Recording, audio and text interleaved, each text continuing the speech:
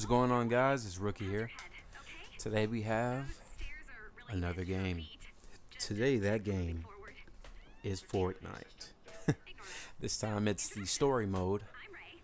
I just started playing this, last week whenever they had that PlayStation sale, and I'm not disappointed at all. And honestly, I'll tell you, when I first saw this game, I was disappointed because when I first saw it, I was like, wow, this game is gonna be amazing. I watched every trailer, seen some of the gameplay. I was like, wow, this is gonna be amazing. I want to get all my friends to play it with me. Then one day I'm just chilling on Twitch. Hey, somebody's live streaming this game, and it's the developers. And I cannot lie, they were trash at this game. Trash from what I seen. So I did not, in no way, think, oh yeah, I'm getting this. It's a given. I have to get this game. Couple months been by. Boom. Game's gonna be free. Okay, I'm definitely getting this game. It's not gonna be free till 2018. I'm definitely gonna get this game. See, my demeanor changed hearing that. So I didn't know they were gonna do paid early access because I kept hearing this game was gonna be free to play, free to play, free to play. And then after that stream is when everybody started getting finessed. And I'm confused as to why they ended up doing it. I mean, they could have did microtransactions, which, a lot of free games do anyways. And at that point, I wouldn't care because I would have had the money to, buy it. Even if I did, because I'm pretty sure I won't have to, because since I've been playing this game, the grind, it's not necessarily a grind. Like, you do story missions, you do, like, special side missions, and you start getting those crates at the end of each mission. And at the end of each mission, like, you get XP that goes up. You get a level 1, level 2, level 3, level 4, level 5. I think it goes up to 6. I've only gotten to 4, level 4 crates. And, I get good stuff from those. I get good stuff from level 3 or level... I've never got level 2. I get good stuff from level 3 and level 4 crates all the time. And then, they got side missions that you can do, like quest pages. And then if you have a Twitch account, they have, like, daily missions. Like, dude, that gives you something to do every day that you play this game. And I think that honestly is amazing. So, you're not going to be bored playing this game. And another thing that's great about that is because, I've been bored of a lot of games that have come out this year. I've been bored of a lot of games that's come out last year that I've been playing. Like, even at this point where we have all these great AAA games and, indie games, and they're all, oh, this is super fun. This is 5 stars. Game's not 5 stars, bro. It's not 5 stars at all. You get like a 4. And if we're going by 10s, you're still a 4. Your game's not that great. You got good graphics. You got an okay story. You beat the game, and there's nothing else for you to do. That's it. How does that sound fun? Skyrim. When they came out in 2011, I wasn't into I wasn't into Elder Scrolls. I thought, those are computer games. I'll never play them. And then that's what I've been playing a lot recently. And the reason why I've been playing it so much is because Call of Duty Infinite Warfare, Black Ops 3, let's not forget Shadow of Mordor. I play every once in a while, but I delete that game every time because the game's boring.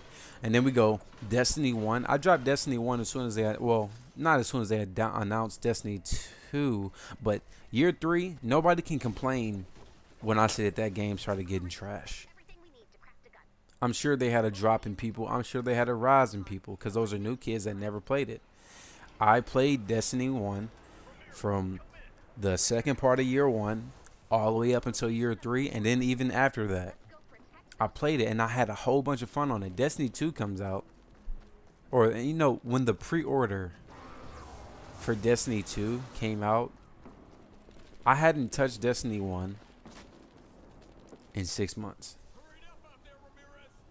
It was that bad. I've done everything. And back then we had a whole bunch of friends that played with us from Destiny. We never did a raid. Only raid I've ever done was Crota. And that's saying something. You do all the time and you couldn't find nobody that's good enough to play with you. But forget that. This game puts people in with you. Every time. They as soon as you jump in to a story mode mission, I don't know about protecting your own fort, because you sometimes have to do that on your own unless you have friends that can join. But they drop people in here when you're doing story missions. And these people, they don't suck. Some of them do. Some of them like to just rush through the missions instead of, checking the whole map. Just getting the exploration medals at the end. That helps out leveling up to get different crates.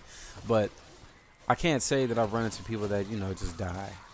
Like, I died because I did a dragon slash, killed all these zombies, and then fell off the freaking map. I'm never going down this game again this early. But, well, I'm saying that now just to be cocky, but those zombies ain't touching me. I got a ninja, mantis jump out the way, or I can use the girl, crescent kick, kill a whole bunch of people, does a bunch of damage, but she's an epic. But enough of that. This game is fun as hell, and I recommend this to anybody that, they're bored of any of these other types of games and you're bored of PvP that they have for this, because honestly, I suck at it, but since I got this game, I'll play with my friends now because I like this game now. This game's cool to me. After buying this, I figured to myself, I should have bought this game when it first was available, but I'm happy that I waited because I could save money and get the game late and then have all this euphoria playing the game now, and all this excitement that I'm feeling playing this game that I should have played earlier. But whatever. I recommend this game to anybody that's watching this video. If somebody says Fortnite's trash, they have to have a reason. Nobody's just gonna say that this game is trash. They have to have a reason, because I really like this game.